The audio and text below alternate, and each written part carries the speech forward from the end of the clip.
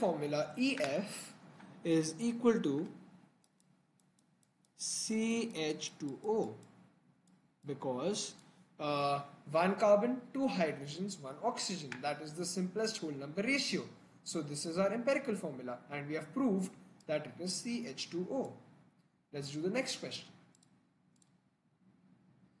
An organic compound E has the following composition by mass. Okay, so C 48.7%, H 8.1%, O 43.2%. Again, let's make a table.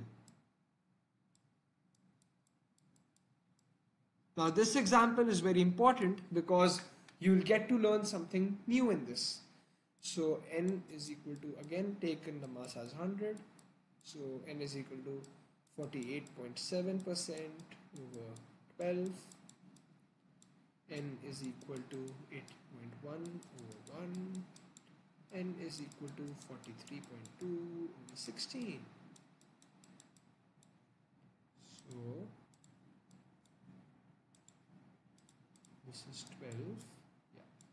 Now let's do these calculations. So 48.7 over 12 is equal to 4. Now 8.1 over 1 is equal to 8.1 and 43.2 over 16 is equal to 2.7.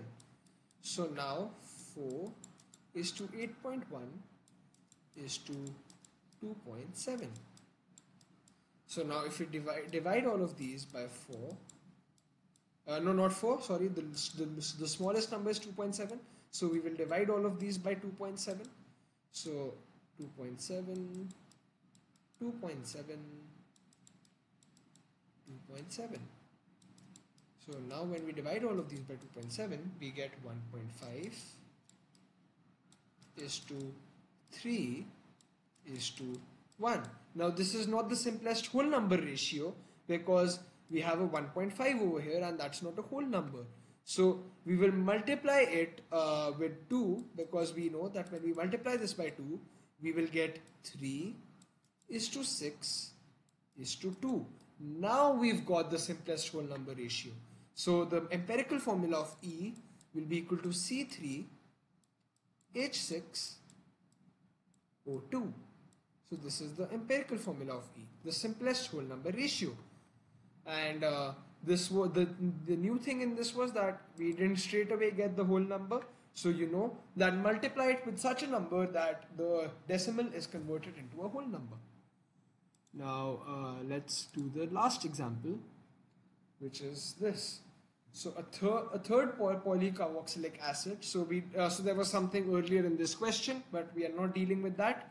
Let's just go straight away that the compound is W and the percentage composition by mass is this.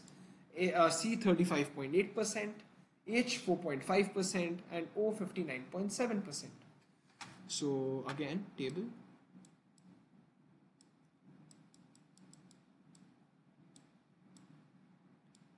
So N, we again take the mass as 100.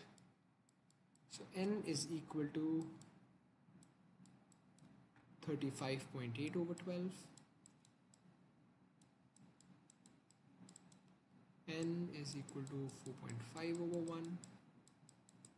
N is equal to 59.7 over 16.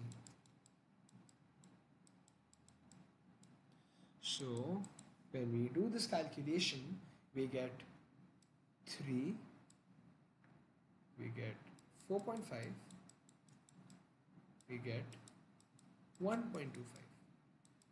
So it's 3 is to 4.5 is to 1.25. Okay, so not 1. No, sorry, I did a mistake. I made a mistake. This is not 1.25. This is 3.73. Sorry, I'm really sorry about that. This is 3.73. So we erase the 1.25 and we write 3.73. 3.73. So the smallest number is 3 in each case. So divide by 3. divided by this is 4.5 divided by 3, and this as well divided by 3. So we get